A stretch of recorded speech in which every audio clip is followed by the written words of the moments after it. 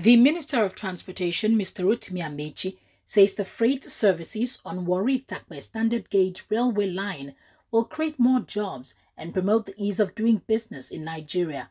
Amaechi said this during the inauguration of the freight service of standard gauge railway line in Ujevo community near Warri, Delta State. You need to cooperate with the federal government. You need to cooperate even with the oil companies.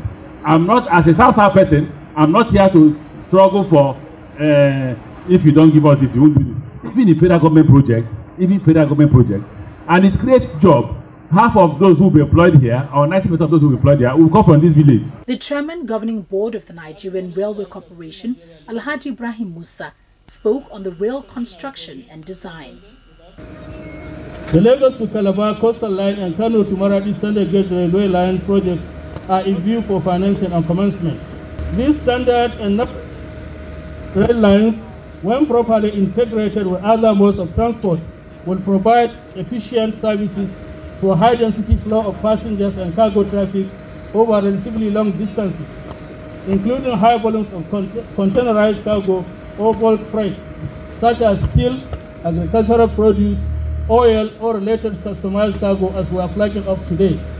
Managing Director of Nigerian National Petroleum Corporation, Malam Mele Kyari, represented by the Managing Director, Nigerian Gas Company, spoke on the many benefits of the project. To as low as reasonably possible while delivering on the project on quality and time. Moving pipes through Nigerian roads was the only option at the beginning of the project when we started to haul pipes towards the end of 2020. But with the commissioning of the rail line, it gives us the opportunity to leverage on this very important infrastructure, which has consideration of safety of people and assets.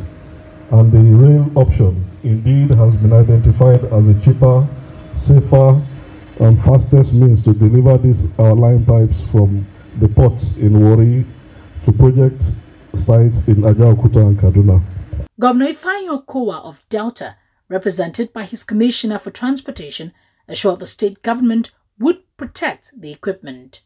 I want to assure you that everything that is here today will be highly protected by the community and by the local government and all Deltans, because we see it as something that will bring development, something that will change the landscape, will change the economy of this area, and invariably the economy of Delta State.